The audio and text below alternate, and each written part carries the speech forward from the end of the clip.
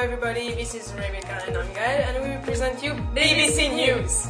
Well, today is the 22nd of April and it is the Earth Day and we prepared a special program for you. First of all, we will talk about the different disaster occurred recently. And secondly, we'll have the experts' opinion on this. We will have the reporter in Mauritius where we had an earthquake this morning. And also the horrible cyclone which occurred this week.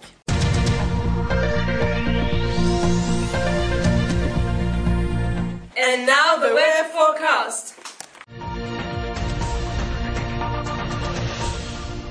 Okay, so now the weather forecast. So, the north will be particularly sunny today, with sun over Grand Bay, Pamplemousse and Port Louis, with temperatures varies from 32 degrees to 35 degrees. So, weather very sunny and very hot in the north.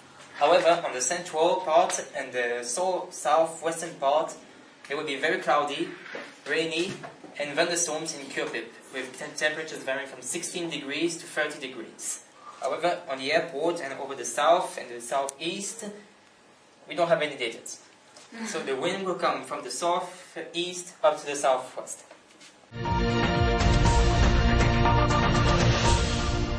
Thank you, Santosh. So, now we have alarming breaking news from Kurpip in Mauritius. And our reporter Vincent is at the place.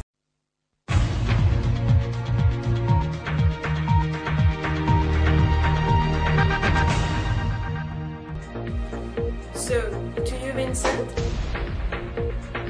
how is the situation there?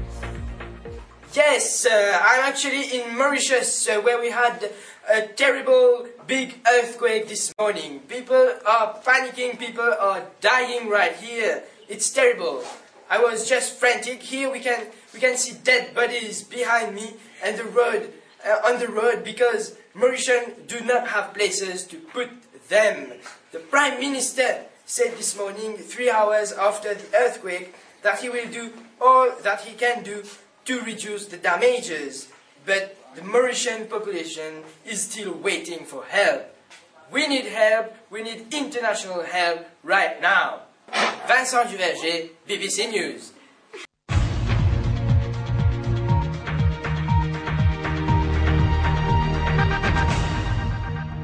Thank you, Vincent, for the report. And finally, Darren will interview Shan Yu, an expert about earthquake from the Meteorological Institute of Vakwa.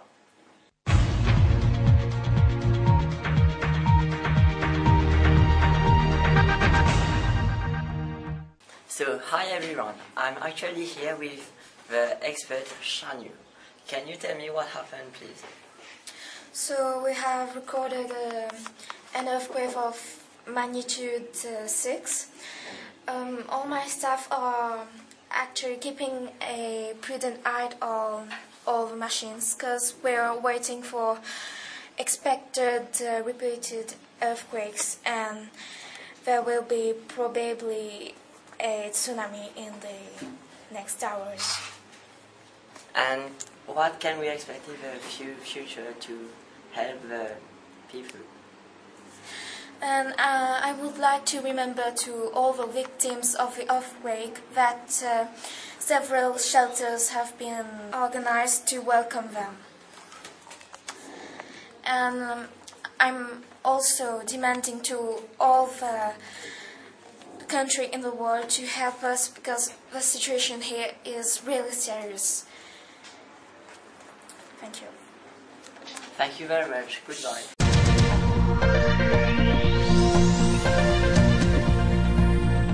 This was the special edition of the Earth Day 2011. Thank you for watching BBC News.